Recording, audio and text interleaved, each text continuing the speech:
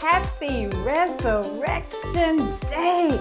This is the day we're celebrating Jesus who has risen. Say it with me. He has risen. He is alive. This is a great day that we're celebrating, and we are knowing what Jesus has done for you, done for me.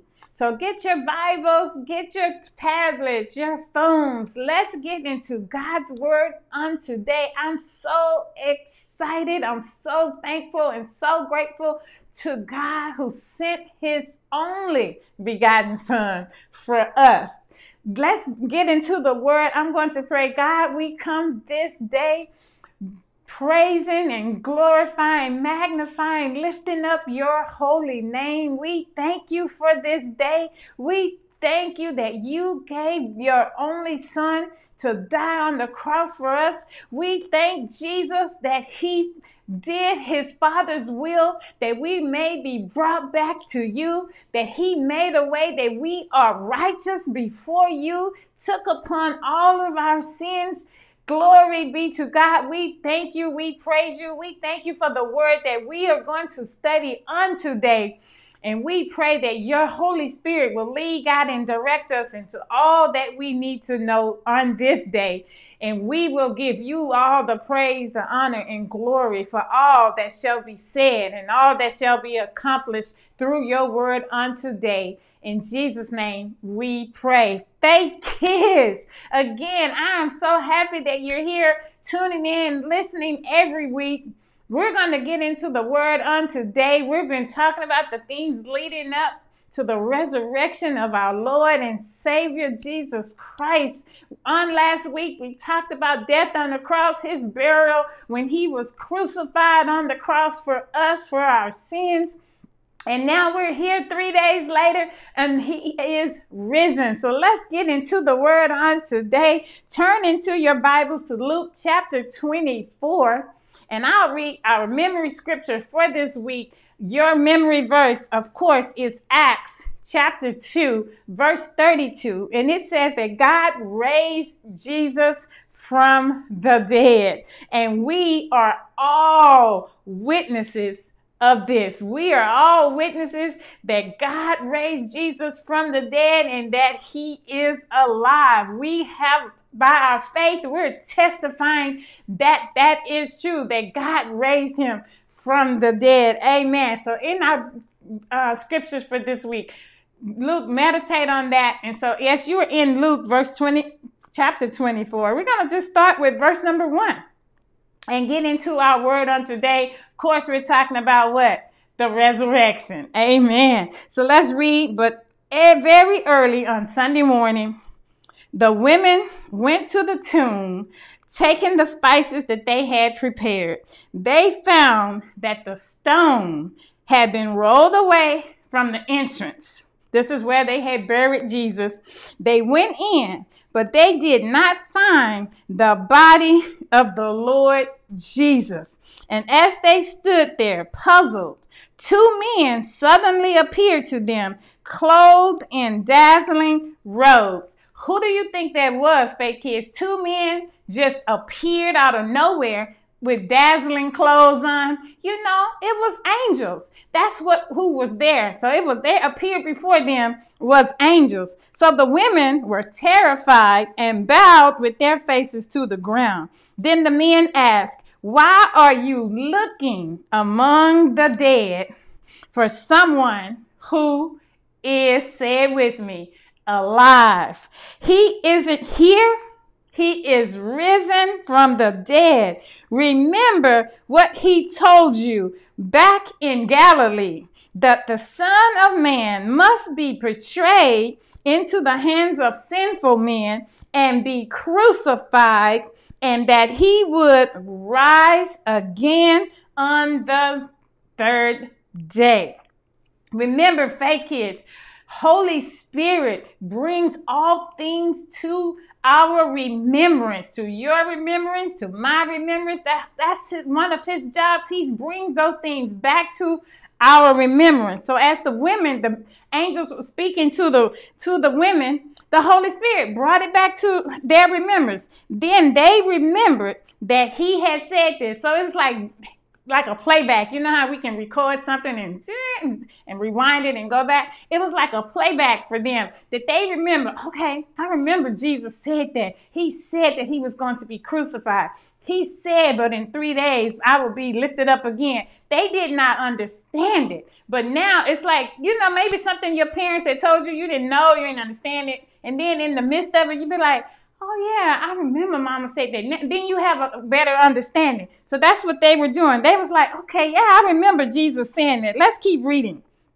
And so they rushed back from the tomb to tell his 11 disciples and everyone else what had happened. All right, so they went back. They was like, oh, we went to the tomb, and guess what? Jesus was not there. He is just like he told us. Do y'all remember? He told us he was going to be risen, that he was going to get up on the third day, and he has risen. So let's keep reading. Let's go down to verse 11. It says, but the story sounded like nonsense to the men, so they didn't believe it. However, there's Peter. I like Peter. He's always like, okay, let me go. Let me find out. So Peter jumped up and ran to the tomb to look. Snooping, he peered in and saw the empty linen wrappings. Then he went home again and wondering what had happened. So Peter went to the tomb, and of course, what? Jesus was not there. So that same day, 2 of Jesus' followers were walking in the village of Emmaus, 7 miles from out of Jerusalem. So as they walked along, they were talking about everything that was going on, what was happening, that they killed Jesus, they crucified him, they buried him, so they was telling everything that was going on. And as they walked and discussed these things, Jesus himself suddenly came and began walking with them. But God kept them from recognizing him. So because they were followers of Jesus, they would recognize him. You would know someone you've been with, right? So God hid them for a minute, let them not recognize Jesus. So he asked them, what are you discussing so intently as you walk along? So they stopped short in sadness and was reading and was telling them everything that was going on. Don't you know they killed Jesus? And they was telling Jesus all of these things about himself. And so Jesus says, what things? So Jesus asked, the things that happened to Jesus, the man from Nazareth, they said, and they went on to keep telling Jesus about what was going on. And we thought he was the Messiah. We hoped that he was going to be the one who was going to save us, and all of these things that they're telling Jesus. And now the women said he went to the tomb and he was not there, that his body is missing, and that he's risen. So let's continue to read. So then Jesus said to them, you foolish people, you find it so hard to believe all that the prophets wrote in the scriptures. He said it was been in the scriptures that this was going to happen to Jesus. Even Pastor Stan said, if you watched Bible study midweek service on last week, he was telling us that the scriptures was telling Jesus about himself. So he was like, it's been written. You've been reading the same scriptures that this was going to happen. So wasn't it clear and predicted that the Messiah would have to suffer all of these things? So then Jesus took them through the writings of Moses. And so he started telling them through the scriptures, what the scriptures said about what was going to happen and the things that was going to happen to him. So keep on. By this time, they were nearing Emmaus in the end of their journey. So Jesus acted as if he was going on, but they begged him to stay the night and come on with us, sir, and come to our house and we'll have a meal. So as they sat down to eat, he took the bread, Jesus, and blessed it. Then he broke it and gave it to them. And as Jesus took the bread and broke it and gave it to them, they was like, this is Jesus. This is him. He is alive. He is risen. And then at that moment, Jesus left them. So they said to each other, didn't our hearts burn when he told us the scriptures, when he laid out the word of God to us? And then so we're remembering, okay, yeah, that's right. Jesus was saying that. And so let's read on. And within the hour, they were on their way back to Jerusalem. And so they're going and they're telling the disciples everything that was going on and what happened. So then Jesus appears to his disciples, the ones who were with him. I can just imagine when they saw Jesus. So he appeared to them. I'm down in verse number 36. And just as they were telling about Jesus himself, suddenly standing there among them, Jesus says, "Peace be with you." But the whole group was startled and frightened, thinking they were seeing a ghost. Okay, remember this when he was on the water, but they've been with Jesus. They should know he is not a ghost. Look at my hands, look at my feet. You can see that it's really me. Touch me and make sure that I am not a ghost, because ghosts do not have bodies as you see that I do. And as he spoke, he showed them his hands and his feet, and still they stood there in disbelief. So they was like, I don't know. But on, and Jesus asked for something to eat. And then he said, "When I was with you before, I told you that everything written in the scriptures, Moses said in the laws and in the prophets and in Psalms, must be fulfilled." Again, bringing all things back to our memories, the scriptures, the word of God. That's why we meditate and read the word of God, because everything is in the scriptures that we're supposed to be doing, that we should be doing. That's why we read the word of God. That's why you have your memory verse, fake kids. And he said, yes, it was written long ago that the Messiah would suffer and die and rise from the dead on the third day. And it was also then that this Messiah will be proclaimed in the authority of his name into all generations. And now I will send the Holy Spirit just as my Father promised, but stay here in the city. So he told the disciples that I'm going to my Father, but I'm not the Holy Spirit, but stay here until the Holy Spirit comes.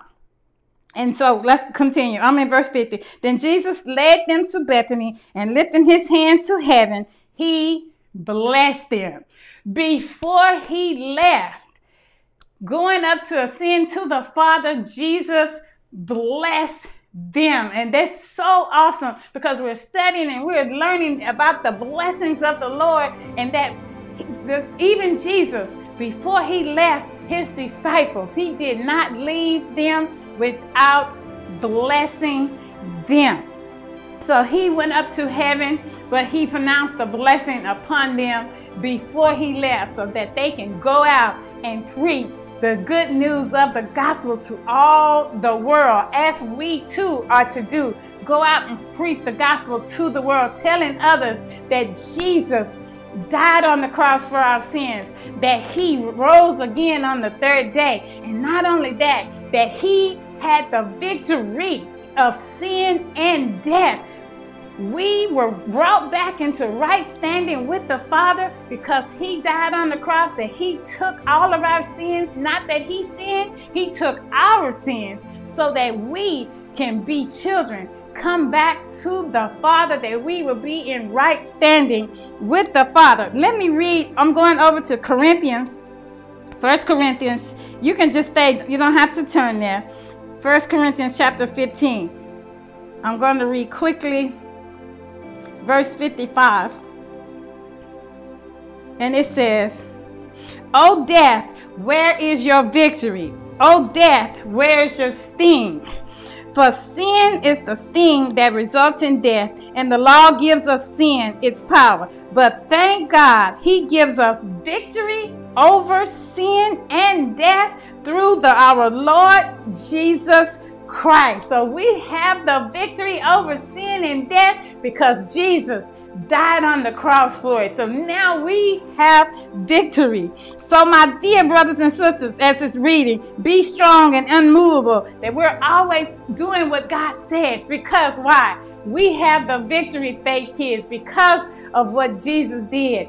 I hope you have got something out this message on today, that because Jesus gave his life for us, died on the cross, took our sins from us that we don't deserve, but he did it. And because he did, we now have eternal life in him. When we accept him as our Lord and our Savior, we have victory.